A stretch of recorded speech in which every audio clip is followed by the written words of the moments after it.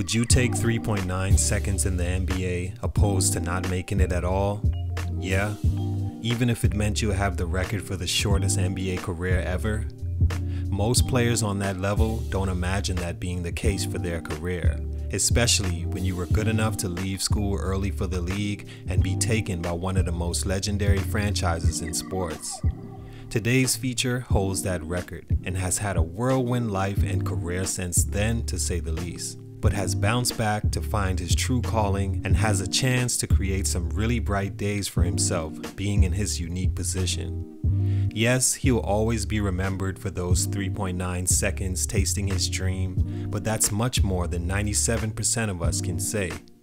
He was a sharpshooter in college with 2 seasons shooting over 40% from 3, a player with tight handle and natural feel for the game that can't be taught, and expected to be at least that in the league. Here's 3 reasons why he wasn't. JamesOn Curry, born January 7th, 1986. It's your boy JC Stunted Growth. Ash, get him.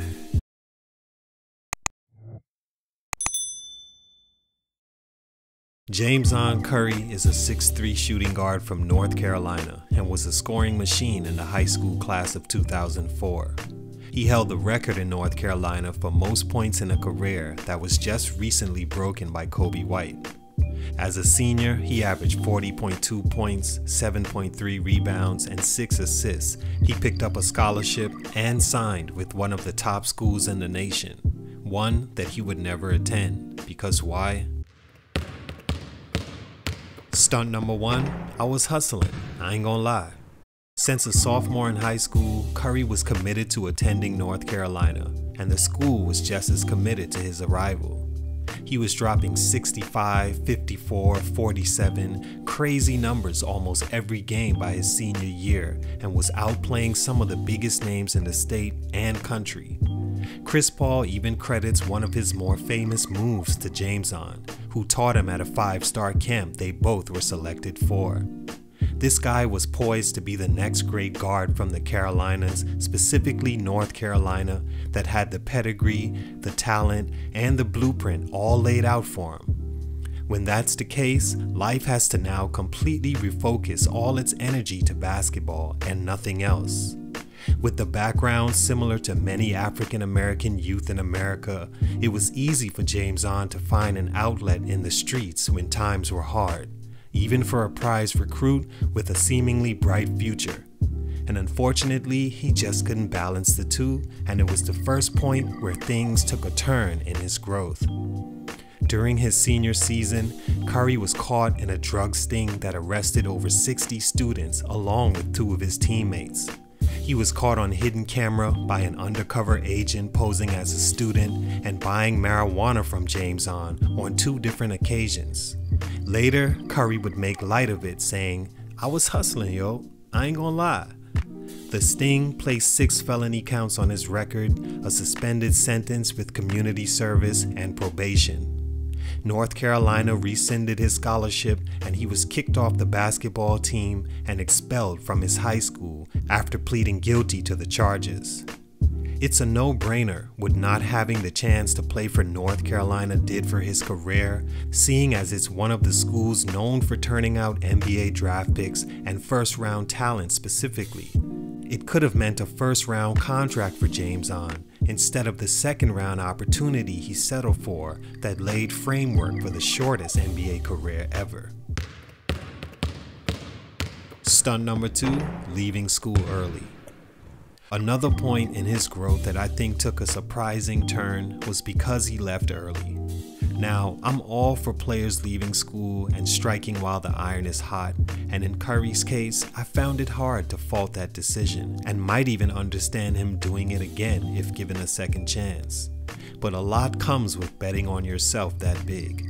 You have to be totally committed, a super hard worker, confident, and a bit lucky for things to all work out. A lack in any of those and careers tend to bust.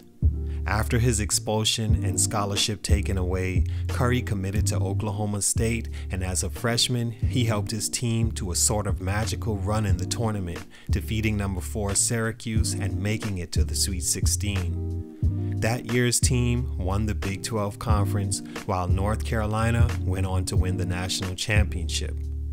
As a sophomore, he became a full-time starter, averaging 13.5 points a game, shooting 37% from 3 on 5 attempts per in 34 minutes. But his team failed to make the NCAA tournament, the first of back-to-back seasons doing so. As a junior, his stats individually improved, but once again, his team didn't make the big dance under Curry's leadership. He averaged 17 points a game, 3 rebounds, and 3 assists, shooting 41% from 3 on over 6 attempts a game. He was seemingly setting a new scoring record every night, and one team taking notice were the Chicago Bulls, who envisioned him as sort of what CJ McCollum is right now for the Blazers. Against Eddie Sutton's advice, Curry declared for the NBA draft, with Chicago all but promising to select him. A move that was short-sighted for Curry, who without a sure first-round promise shouldn't have taken that route. It even seems he knew he would round up in the second round, but an opportunity to make the league at all, coming from the trials he had, was too much to pass on, and he stayed in the draft. After 2 seasons not on the big stage, stats that were solid but clearly would have improved a year after, and a third-team all-conference selection, Curry was betting big on his work ethic and luck. In hindsight, that luck would never come. He was taken in the draft by the Bulls as promised, but in the second round at 51. With no guaranteed contract in hand, he was immediately sent to the D-League and his growth was stunted once again. Who's to say if another year in school would have seen him finish healthy, make the tournament, and put up better numbers could have turned into a first-round selection, but I think it's safe to say it would have been more likely than 3.9 seconds. Stunt number 3, growth and maturity. Underrated elements to this game that Curry himself admits to lacking and costing him his stay in the NBA. While with the Bulls, he would get into many minor offenses that led to the team eventually waiving him. At the D-League Showcase in 2008, he was caught outside his hotel urinating in an alley by an officer and ran from him, leading to a resistant arrest, another misdemeanor, and the team suspending him 1 game. Or missing a team flight because he claims to have gotten lost in the city on his way to the airport, which he says isn't the only reason, but a big one why he was possibly blackballed from the NBA. His past had caught up to him, and with continued growth and maturity issues on his part, franchises couldn't see a way he could be brought in to help the team, most importantly, their image. He simply developed a reputation that he couldn't escape and continued to build on that reputation all throughout his career. He would split time overseas and the D-League over the next few seasons, and in 2010 he signed with the Clippers D-League team and was called up for his infamous 3.9 second game on January 25th. He subbed into a game with 3.9 seconds left on the third quarter clock. Ray Allen drove to the basket with Curry guarding Rondo and wasn't able to get a shot off. The buzzer sounded and that was it. DeAndre Jordan came in for Curry to start the fourth quarter and he never saw an NBA floor again. He was sent back to the D-League where he'd see some success, becoming an all-star, along with more marijuana possession charges, and in 2014 he was waived from the Bakersfield Jam because of an ankle injury, his last professional stint. Curry resorted back to the streets in what he calls the dark days of his life that included numerous encounters with law enforcement and more felony convictions. On April 2017, while gearing up for an uphill shot at an NBA return, Curry was involved in a car accident that broke his ribs and spine, placing rods in his back for support and his NBA return without any. With felony convictions, he found it hard to keep a job, even working as a truck driver for a while before getting into coaching at his local YMCA.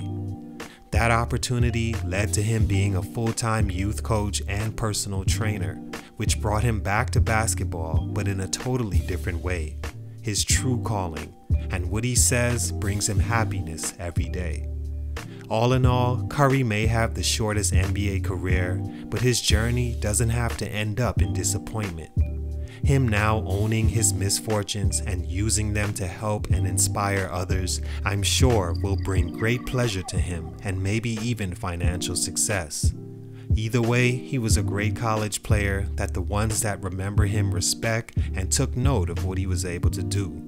But for these reasons, his growth was stunted. It's your boy JC, Stunted Growth.